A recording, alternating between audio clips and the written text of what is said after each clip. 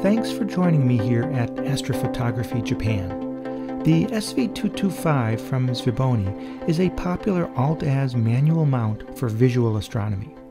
I reviewed it in episode 24 and recently again in episode 38, where I described how to reset and repair the mount for better performance.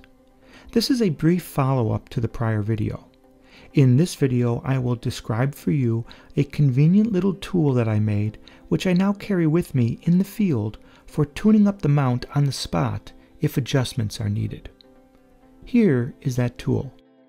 It is basically a customized little fixed spacing spanner wrench device constructed from a hardwood dowel and stainless steel nails with tips that are spaced exactly right for adjusting the brass worm gear housing on both the altitude and azimuth drives of the mount.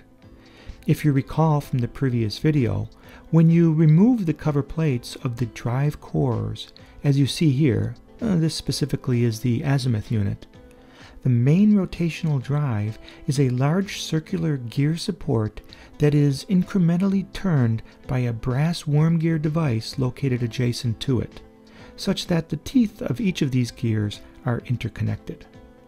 The manual rotation of the brass worm gear provides a force to slowly spin the large circular gear and hence move the telescope in one direction or the other, left or right for the azimuth mechanism, and up or down for the altitude mechanism. As I showed in the previous reset and repair video, you do not need to take apart the core of the SV225 mount to make the corrective adjustments. The brass component you see here is the worm gear housing of the azimuth drive.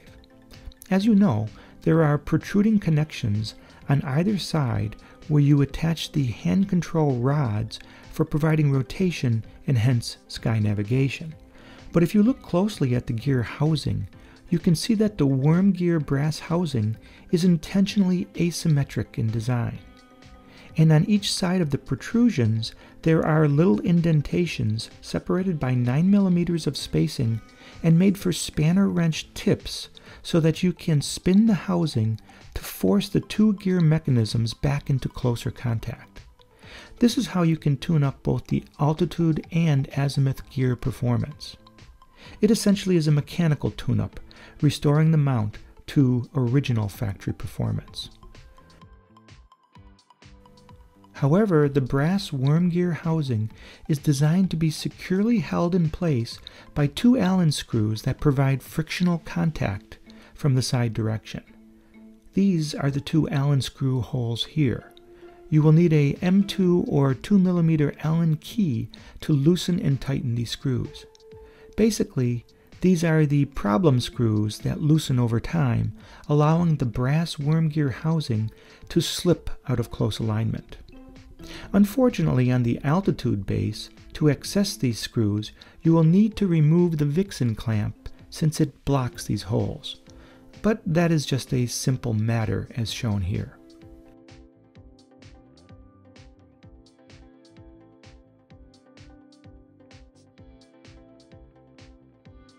So for resetting the gear contacts, you first need to loosen one of the Allen screws on one side, then using a spanner device, rotate the brass worm gear housing in a way to achieve gear teeth contact. You will feel the resistance when the metal gears connect, and then tighten the Allen screw back up again to hold that position. If necessary, repeat this on the other side. It is simple and quick and easy if you have the right tool. However, carrying around an adjustable spanner wrench is a bit troublesome, especially if you need to transport your telescope and rig to a park or open field somewhere for viewing. Hence, to overcome these issues, I created this crude fixed spanner device. I also conveniently added a little holder for the proper sized 2mm Allen key for manipulating the tension screws as well. There is no rocket science here. The only difficult part was pre-drilling straight aligned holes in the top dowel piece from end to end. This was challenging because I do not own a vertical mechanical drill press, so I had to freestyle it using a simple hand drill, but I accomplished it on the first try regardless. By the way, I made one mistake, which actually turned out to be fortuitous. I figured it would be good to minimize the protrusion distance of the nails on the working end to minimize any flexure or instability, but I accidentally used nails that were a bit too short.